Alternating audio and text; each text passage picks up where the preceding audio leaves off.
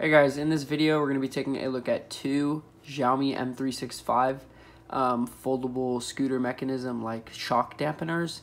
Yeah, I know that's a big name, but essentially what it is the Xiaomi M365 has this issue where it bends and like it shakes a lot when you're riding it. So there are two options for reducing that shake. One of them is a 3D printed piece that you can find online for free, which looks like this when printed out. Obviously printing it costs a little bit of money, but when you get it, the result is pretty nice. The other option is a rubber dampener like this one that you can also find on Amazon or eBay, for example. And these ones are also quite cheap. They usually come in packs like these. This one was a 6-pack. But yeah, just showing you guys the options. Now let me show you guys how they compare on the scooters. Okay guys, so let's go ahead and first pop in the 3D printed piece.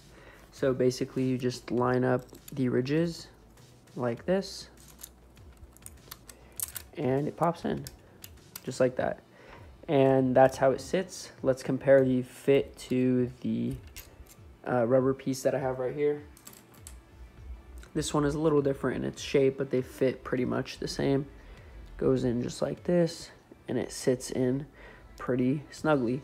Of course, that because this one is rubber, you will get some sort of shock dampening a little bit more than the plastic piece.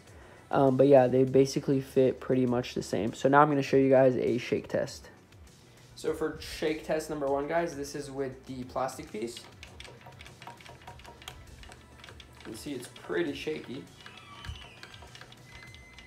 And this is how shaky it is with the rubber piece. It's actually a little less shaky than the plastic piece, but I think they are equally as shaky. However, they are a lot less shaky than the stock without the piece. So yeah, they're actually pretty good. So yeah, that's about it for this video, guys. I hope you liked it. Either way, either one you choose, you can't really go wrong.